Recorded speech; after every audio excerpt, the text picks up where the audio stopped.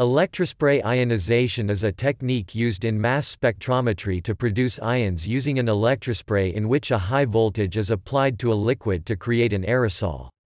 It is especially useful in producing ions from macromolecules because it overcomes the propensity of these molecules to fragment when ionized.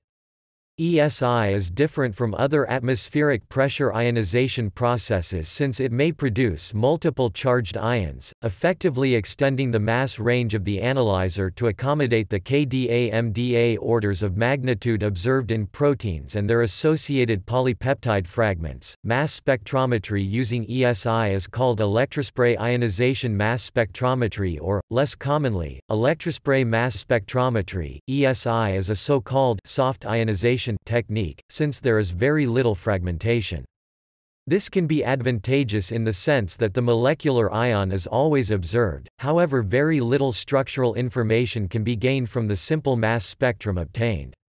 This disadvantage can be overcome by coupling ESI with tandem mass spectrometry. Another important advantage of ESI is that solution phase information can be retained into the gas phase. The electrospray ionization technique was first reported by Masamichi, Yamashita and John Fenn in 1984. The development of electrospray ionization for the analysis of biological macromolecules was rewarded with the attribution of the Nobel Prize in Chemistry to John Bennett Fenn in 2002. One of the original instruments used by Dr. Fenn is on display at the Science History Institute in Philadelphia, Pennsylvania.